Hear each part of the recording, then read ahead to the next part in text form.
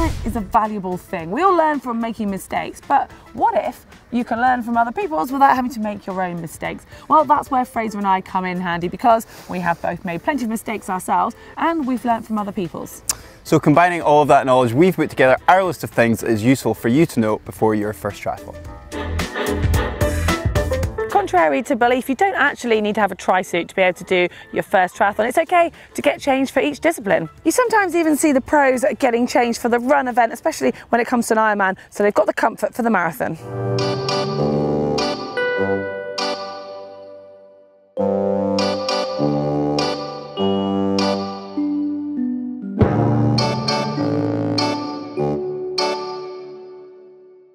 If it's one of your first triathlons, it wouldn't be out of the world to assume that a puncture is the end of your race.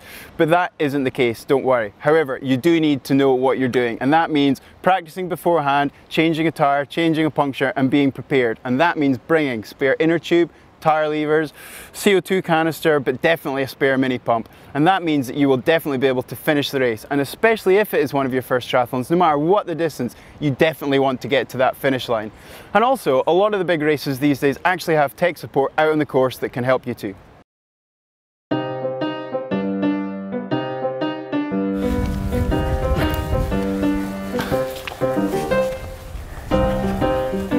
What were you doing? What do you mean? Putting my socks on. Why?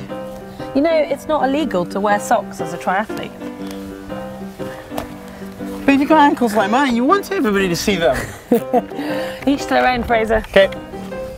There is a lot of stigma surrounding triathletes and our choice of socks, or more to the point, no socks. Admittedly, you are going to save time in transition not putting socks on, and that is a bit more important when you're doing shorter distance races. But I want to reiterate, it is okay to spend a few seconds putting your socks on. And beyond the race, it is most certainly okay to have your socks on. In fact, I'd suggest you definitely do it to prove our friends over at GCN wrong.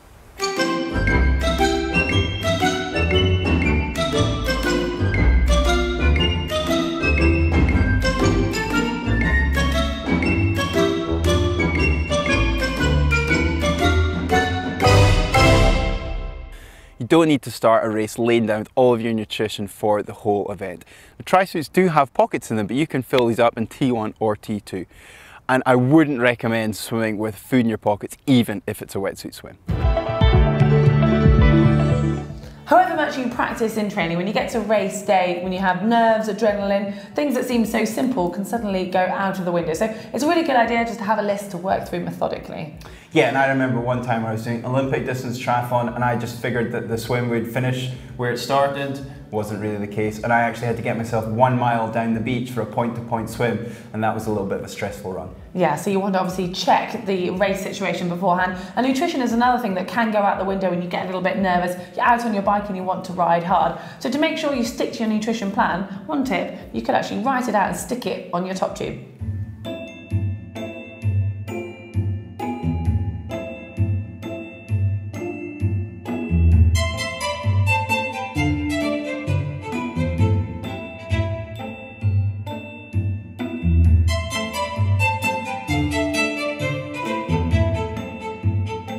We have the importance of good sleep and good nutrition drummed into us, so it's understandable when people get worried about not having that perfect pre-race night's sleep.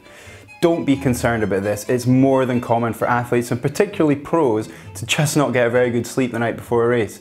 It's really that week preceding the race where it really makes a difference, and not having the best night's sleep pre-race really isn't going to make the world of difference. Well, that leads me on to this next point. Triathlons often have an early start, especially the long distance ones. And this caught me out in my first triathlon as I had to get up at 4 AM. And then obviously there was no hotel breakfast either. So it's worth bearing this in mind and coming prepared maybe to bring your own food and to be able to travel to an event early in the morning.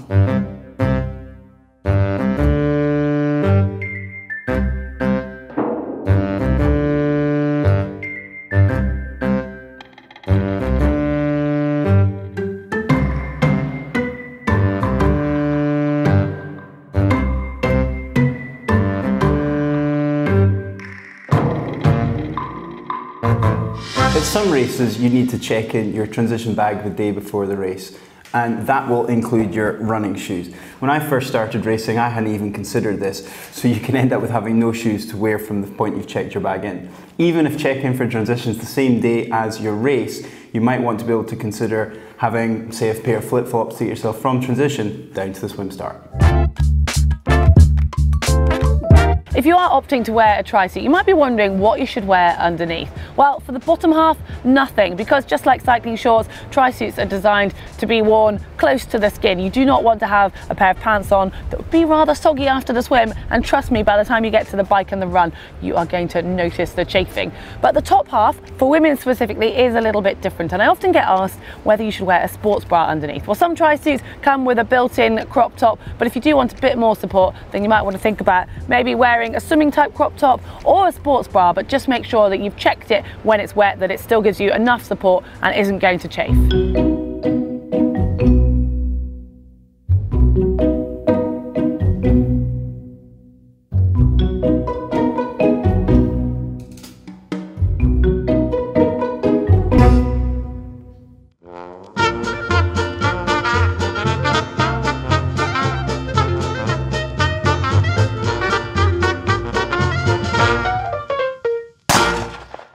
Weather and conditions can change and affect your race and of course your equipment choices for it. So within reason, be prepared for all eventualities. Yeah, and the same goes for the swim. If you're swimming somewhere where the water is fairly warm, come prepared for it to change to a non-wetsuit swim last minute. Now, even the pros get caught out. Earlier this year, San Marino at the championship, it was Lucy Charles who was rushing around trying to find a swim skin when the race suddenly got changed to be a non-wetsuit legal swim.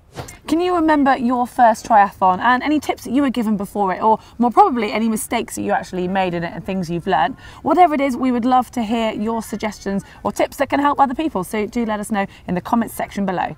And if you've liked this video, give us a thumbs up, hit the globe to subscribe, and to see a video about beginner triathlon mistakes, click here. And if you want to know how to train for your first triathlon, we've actually made a series of videos on that, and you can find those just here.